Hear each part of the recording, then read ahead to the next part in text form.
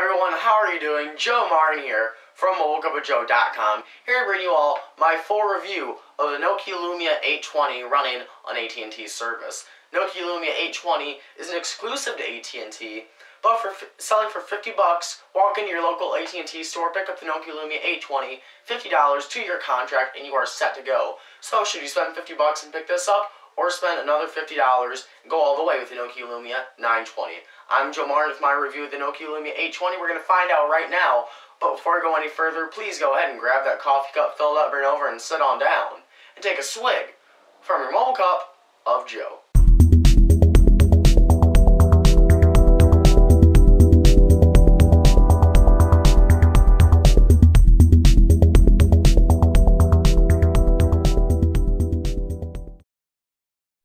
Alright, so to kick off this review, let's talk about some design and build quality aspects of the Nokia Lumia 820. Nokia Lumia 820 is 9.9 millimeters thick and weighs in 160 grams. So this is obviously not the thinnest or the lightest smartphone that you're going to find on the market, but I personally didn't mind the extra thickness or the weight. I kind of liked having that weight to know that I was holding the phone. It actually feels surprisingly good when you hold it in your hand. Even though it does have the extra weight, it doesn't weigh your hand down too much, and I personally did not have a problem with it. Top of the device, we have our Nokia logo, our AT&T logo, and our front-facing VGA quality camera. Below that, we have our 4.3-inch PureView screen with an 800 by 480 WVGA resolution. Below that, we have our standard Windows Phone 8 capacitive touch buttons, our back button, our home button, and our search button. Left of the device, we have absolutely nothing. Right of the phone, we have got our volume rocker, power/lock button, and our dedicated camera capture button.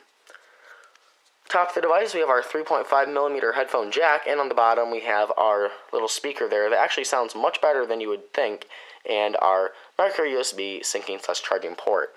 Back to the phone, we have got our 8-megapixel camera with LED flash with our Carl Zeiss lens, and it actually takes really good pictures. We'll get into that a little bit later though. Now, one issue I have with the design of the phone is this back material that Nokia puts on their 820. It's extremely slippery and actually caused me to drop the phone a few times, as it probably will you if you have this phone or decide to purchase it. It's very slippery. There is no grip on here whatsoever, and it's a really annoying feature and one of my biggest issues I had with the design of the 820. But going on to some hardware of the 820. Talk about some geeky specs real quick. Under the hood, we have got a Qualcomm Snapdragon 1.5 GHz dual-core S4 processor and 1 GB of RAM and 8 gigs of internal storage. So having that 1 GB of RAM and 1.5 GHz dual-core processor runs really great. I'll boot up Fruit Ninja for you real quick so you can see how it runs. And let's launch some Fruit Ninja. Turn off our umbrella light so you can see the screen a little bit better. When that loads up, I got a game. We'll just resume that.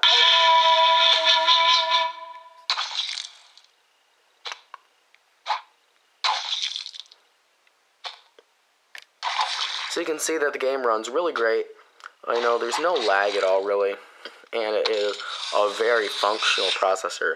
A Qualcomm Snapdragon S4 processor is extremely powerful, and having a 1.5 GHz dual core is really impressive, especially when you consider the price of this phone.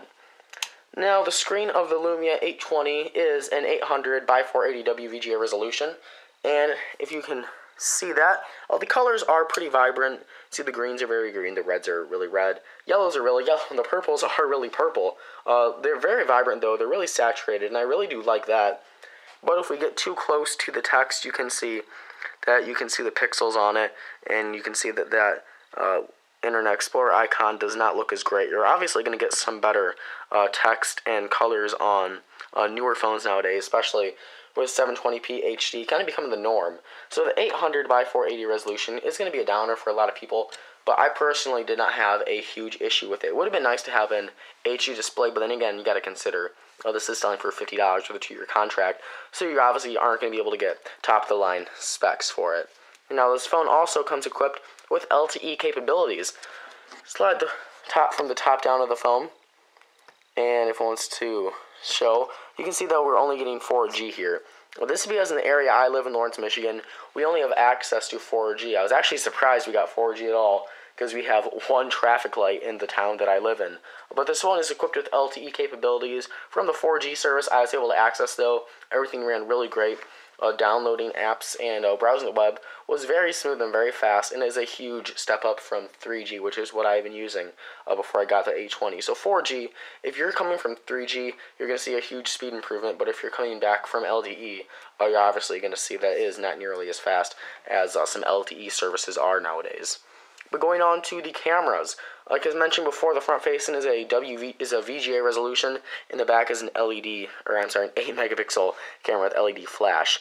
Show you some picture samples that I took. Turn off the old umbrella light again, and I'll show you a front facing picture I took with a front facing camera. You can see that it is actually a really crappy picture.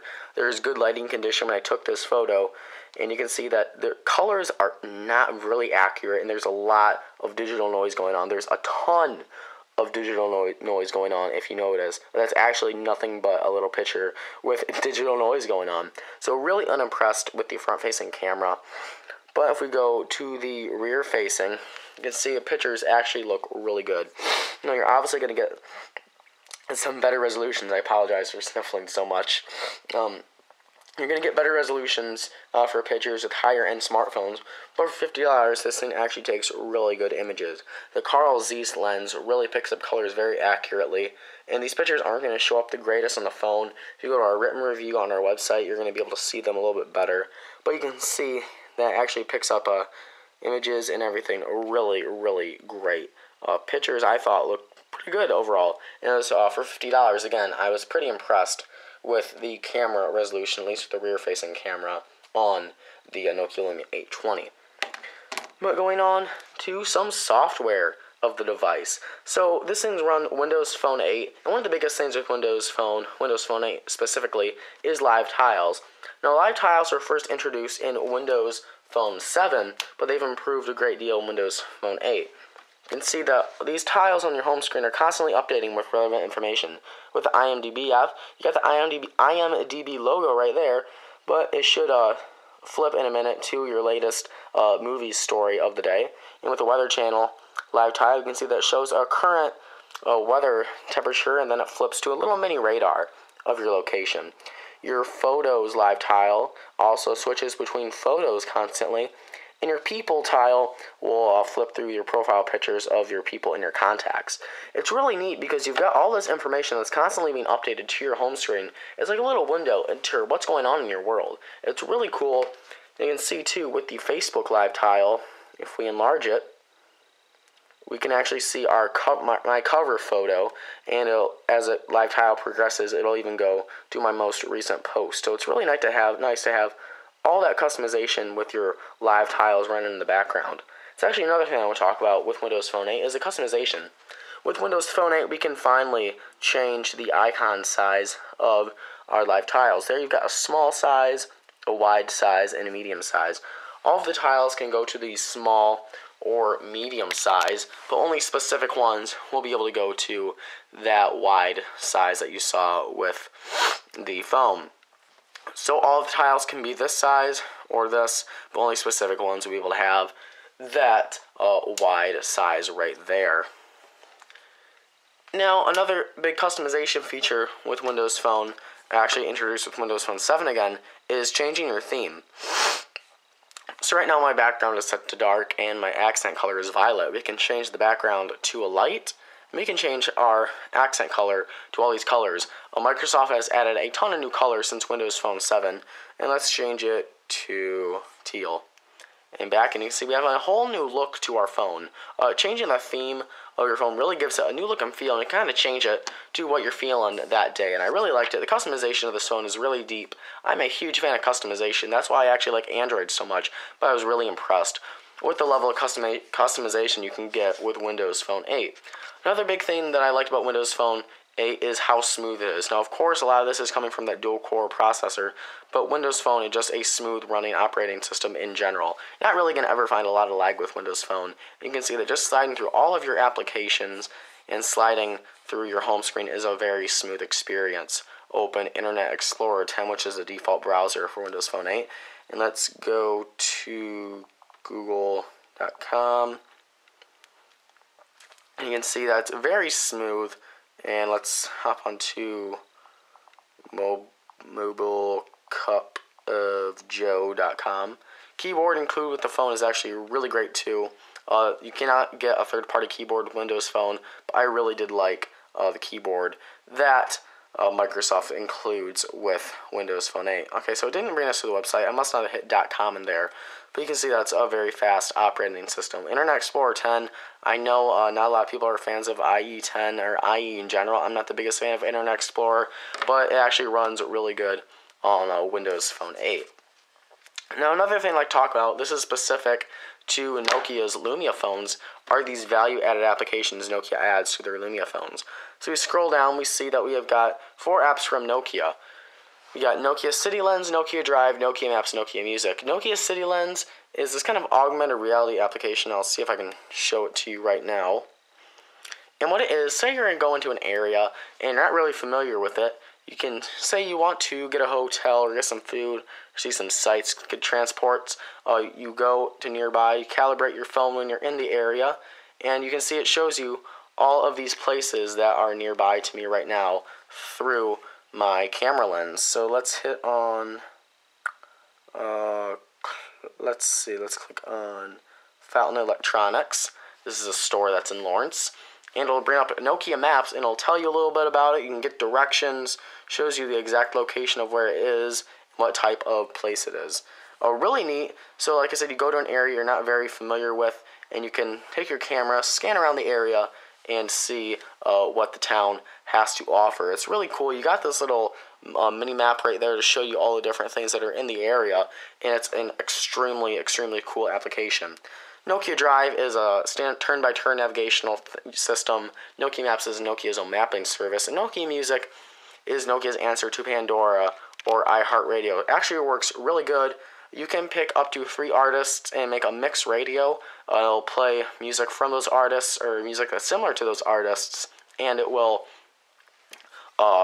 play this, and you can save your mixed radio for an offline if you want to listen to your music while you don't have a good connection, or if you want to save some data. You can hear too, show you an example of the speaker performance. All the way. Sounds really good. I have to yell to go over it. Sounds really great. While you're in Nokia Music, if you want to change the volume while Nokia Music is open, hit your volume rocker. It'll show you the song that's playing. You can pause it or fast forward to the next one. It's really great, and actually really surprised at how much I ended up enjoying Nokia Music. Now, one thing I need to talk about is Microsoft's Windows Store. Windows Phone 8 has a terrible lack of applications. It only has a total of 150,000 mobile applications. While that may sound like a lot, it is really a terribly small amount. Apple's App Store and Google's Google Play Store have just so many more applications, like 600,000, 750,000, whatever, getting close to 1 million now. Microsoft's Windows Store only has 150,000. One of the biggest issues I have is that there are no Google service applications. You can see that if we search, let's say YouTube, which is one of the most used applications on pretty much any mobile phone. You see we've got one for Microsoft Corporation, but all this is a bookmark to the YouTube mobile site. If you don't believe me, I've downloaded it. I can show it to you. We click on it and it just takes us to Internet Explorer 10 and opens up the mobile YouTube site. While it's functional, and while you can go to mobile sites of Google, etc., applications for services like this are much more stable and a lot more easy to use and a lot more user-friendly. So if you're a fan of Google services, you might want to keep that in mind. I did not know that. While it is a big bummer for me, I've just been using the mobile versions of the sites, but seeing a dedicated YouTube service applications would be really nice to see. Until Microsoft can get a better application store, though, you may want to keep that in mind that all the apps you love may not be on your new Windows Phone device. Now, going on to my final verdict of the phone, overall I really did enjoy my time with Nokia Lumia 820. Selling for only $50 on AT&T right now, it's a hell of a deal. You're getting dual-core 1.5 GHz dual-core processor, Snapdragon S4 no less, a gig of RAM, 8 gigs of internal storage, a decent resolution for your screen, a really good rear-facing camera, and you're getting Windows Phone 8 all in a design that overall works pretty good. For $50 more though, you can get the Nokia Lumia 920, which has a better design, a longer lasting battery life, and a PureView HD display. So in the end, it is going to come down to a matter of price. If you want to get the cheapest product, Windows Phone 8 device you can possibly get, and on AT&T service, Nokia Lumia 820 is an excellent choice. If you don't mind spending another $50 though, I would personally go all the way with the 920, because you're getting everything that we talked about on the Nokia Lumia 820, but with the 920 improves on some of the things we talked about here, and it actually has some added features that are not present on the 820. So in the end though, it is going to come down to how much you're comfortable with paying.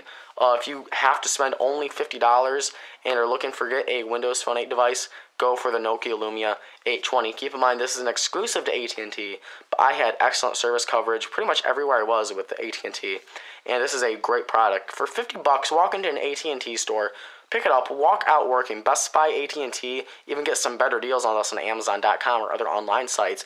This is a really great phone. I had a couple issues with the design of it and some software issues, but the only real hardware issue I had was with the front-facing camera. Overall, this is a really great phone. Although you can find a higher quality Windows Phone with the 920, this is still a great choice if you need a budget Windows Phone 8 device on AT&T.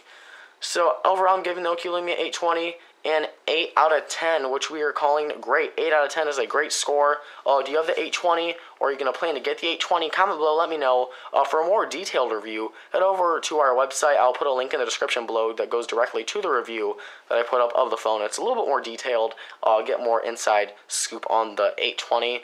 But there you guys go. If you liked the video, please go ahead and hit the like button. If you liked it, it takes 1 second to do so. Really help support the show. If you want to show your support towards the show even more, go ahead and hit the subscribe button at the top of your screen for more MobileCupOfJoe videos. You guys know we are on YouTube, Facebook, Twitter. Don't forget to check out our website at www.MobileCupOfJoe.com for your latest mobile tech news outside of our videos. I am Joe Lyon from MobileCupOfJoe.com. Thank you all so much for watching. Thank you to Nokia for hooking us up with Nokia Lumia 820. We could not have reviewed this phone without you guys. Thank you all so much for watching. Have a wonderful day, and I'll see you in the next video. Bye-bye.